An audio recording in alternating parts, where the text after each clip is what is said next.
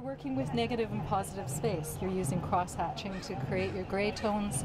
You're using large blocks of black and large blocks of white to get your dimensionality. So it's fun because in painting you can correct your mistakes. In this process I'm finding that you're correcting your mistakes by changing plans.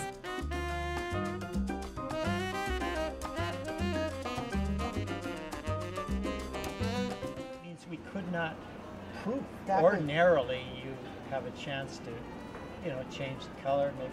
No. Yeah, there's no option for that. There's no option.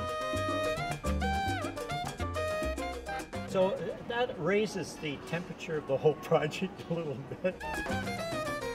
In a way, I found that interesting because, of course, all of us artists just come up with something and just get it done.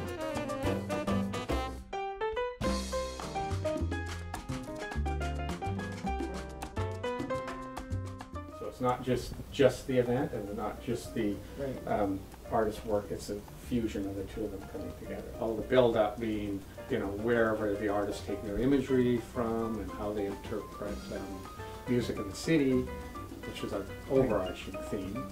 And then they're working on their own pieces and then individually and then bringing them together into this kind of one event that is a celebration of printmaking. The experience is so great. It's been so much fun today watching it all happen.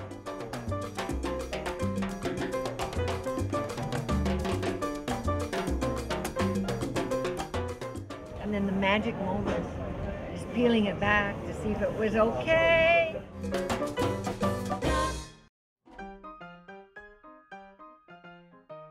You know when it's art when people respond. Down in Granville jamming. There's some big old brewing.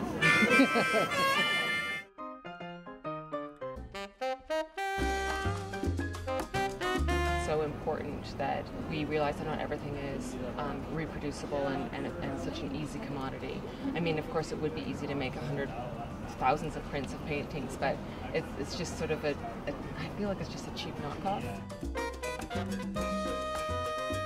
It's not like we're pushing a button and squirting out prints. And I've wanted to use a steamroller for years, and I've seen it on the internet. Ryan O'Malley come up, and he's one of the guerrilla printmakers of the southern states. And that's what I'm trying to get going here, some kind of guerrilla print attitude.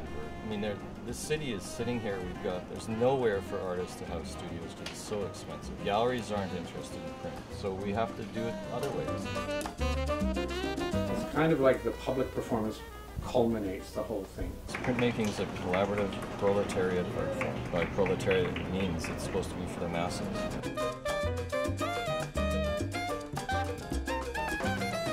Printmaking generally is a somewhat solitary endeavor that we do in the print studio, although it always requires, I would say, some degree of cooperation.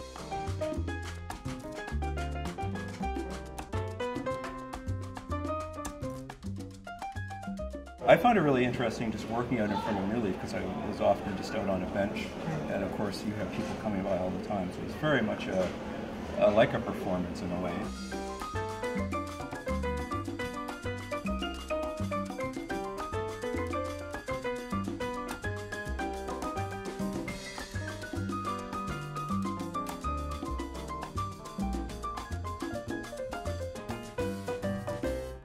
I think this is a perfect event where this all comes together, because it's a different thing to print on a press or with a steamroller, so different issues come up.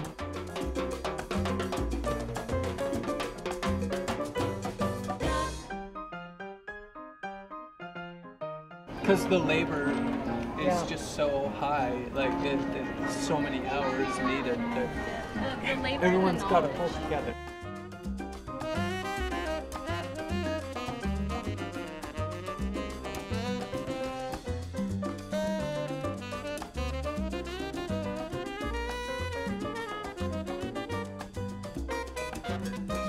It's been interesting working with other people, doing printmaking side by side, sharing ideas, sharing inspirations.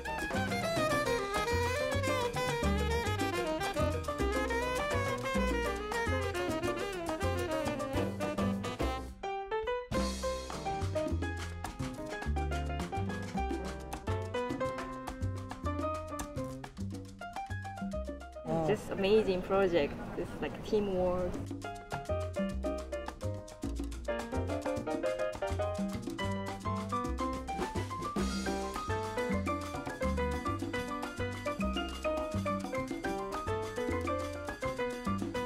Well, collaboration is great. It's essential with a print this size. It's a little thing, but all these little things add up to community. People have to interested in watching the whole process, so that's why it's good.